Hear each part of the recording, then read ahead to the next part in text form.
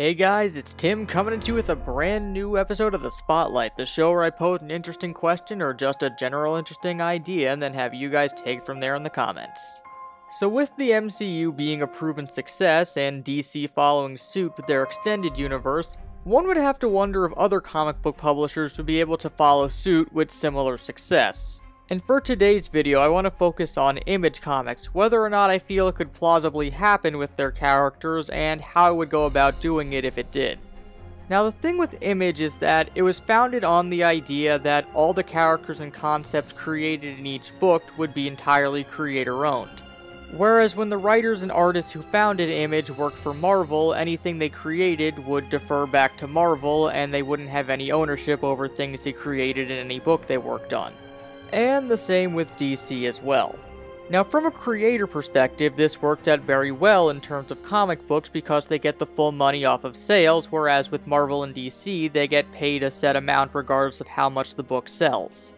But with every character and concept under the Image brand being basically owned by a different person, you can pretty much tell what the major problem with building a cinematic universe would be for Image. Because while it's established in the books themselves that all of these characters exist within the same universe, it was what they were trying to do when they first started Image back in the 90s, they continued on forward doing it in books like Invincible. All these characters exist in the same universe in the comic, but when you start getting into the politics of movie making, you start to have the problem of certain creators feeling that they're not getting the amount that they want, or people getting their feelings hurt and backing out, or going over to other companies and losing the rights to particular characters, and it becomes very hard to make a cohesive whole when all the parts are so separated. You can see this with the Spawn movie from back in the 90s, where the character Chapel was a major part of Spawn's backstory in the comics, but because he was created by Rob Liefeld and he didn't give permission to use the character, he couldn't be used in the movie, so they had to make someone else. And you can even see this happening in the comics themselves, like look at Wildstorm with Jim Lee. All the characters that he created under Image with Wildstorm, when he went over to DC, all those characters became DC characters and are now integrated parts of their universe. And the same was done with Angela from Spawn, who is now owned by Marvel and is Thor's half-sister. The point I'm trying to make with this is that even if there's interest over at Image for creating a cinematic universe, because all the characters and concepts are owned by their own creators, it becomes a lot more convoluted and difficult to put them together because it requires so many more people to get things going. But let's say that hypothetically all of this worked out and they would be able to make a cinematic universe with all their characters, all the creators agreed, and they were able to get things going.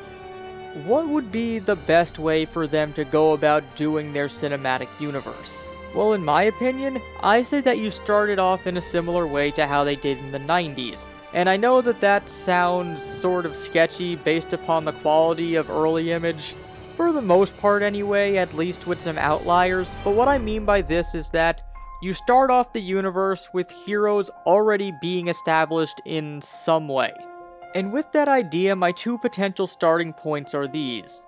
You either start off going the Youngblood route, where you have them being a different type of hero than we've seen in movies before, them being more celebrity, them doing things more morally compromised, and then you build your universe off of that with different types of heroes, say have Savage Dragon or Spawn, and then you can eventually have everyone meet up in some sort of collaboration movie.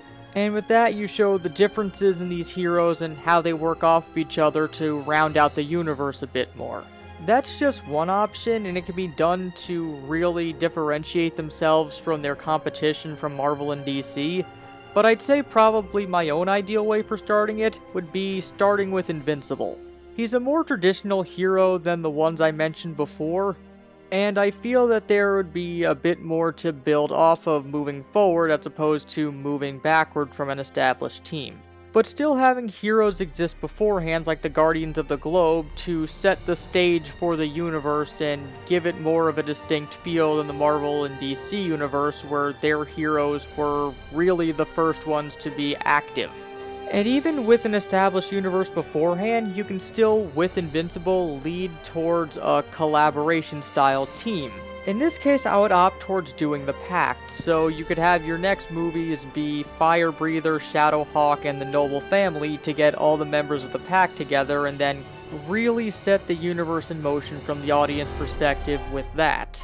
But with an already established superhero presence in the world prior to Invincible first showing up, you could have all those elements be in the background of all of these other movies to create an even more cohesive whole out of it. And then with everything really established through doing that, then you can move forward to do things like Savage Dragon and Spawn and The Darkness and Witchblade. And then just keep moving forward like that. But what do you guys think? Is it conceivably possible to even do an Image cinematic universe with how Image is set up? And if so, how would you want it to be done? Well, let us know in the comments, and until next time, this has been Tim from the Spotlight, signing out.